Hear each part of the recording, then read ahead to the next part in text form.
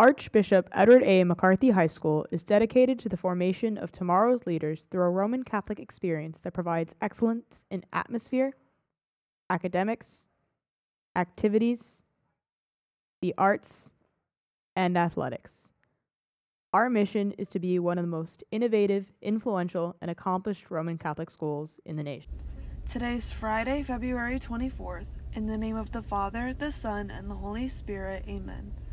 Lord, open our hearts to you. Help us in this world of temptation. Help all young men and women that are suffering to give them strength in you. May our Mother intercede and guide us to you. Help students and staff to grow in the faith and be generous in always helping others in need. Continue, O Lord, to give us and guide us to eternal life. Amen. In the name of the Father, the Son, and the Holy Spirit. Amen.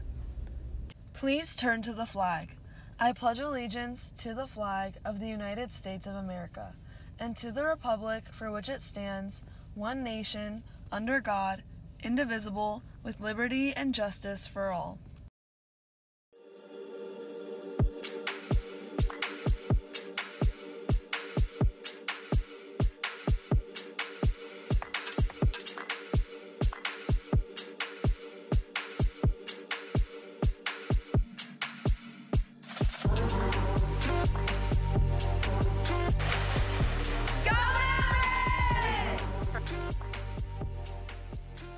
Good morning, Mavericks. I'm Olivia Torre. And I'm Ali Gutierrez. Today is Friday, February 24th, and we will be running on a regular A through J period schedule. Before we begin with the news, let's head over to Justin with sports.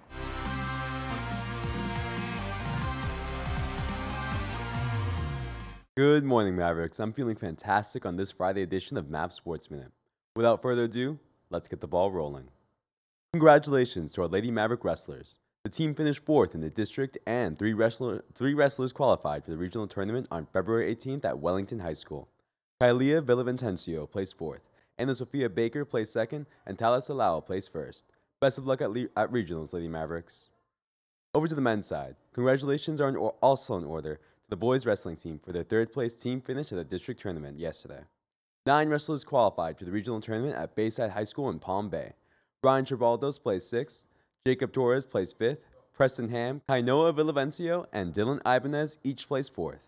Andrew Cackett placed 3rd, Maximiliano Munoz Lycius placed 2nd, and big applause for Amari Lewis, Luis Rosa, Matthew Rojas, and Michael Hernandez, who were all district champs. Best of luck at regionals, Mavericks. Finally, a huge shout out to our Lady Maverick weightlifting team, who traveled to the state competition in Lakeland this past weekend. Despite stiff competition, our girls absolutely dominated on the platform. Aya Muhammad sealed 4th place in the 139 weight class with a 320 Olympic total. Gabby Gutierrez pulled a 2nd place with a 220 Olympic total in the 101 weight class. Diana Quiros lifted 2 second places with a 335 Olympic total and a 385 traditional total. And last, but most definitely not least, a huge congratulations to Mav News' very own Jordan Thomas, the 119 weight class FHSAA state champion with a whopping 285 Olympic total.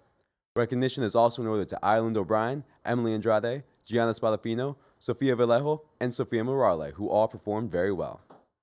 That's all you'll hear from me today, Mavericks. I'm Justin. See you next week. We want to give a huge thanks to all those who came out to support our Black History Month event. We love seeing our Mavericks show up and give their support. Let's see who we have for today's Black History Month honoree. Amanda Gorman was born on March 7, 1998 in Los Angeles, California. She's a cum laude graduate of Harvard University, where she studies psychology.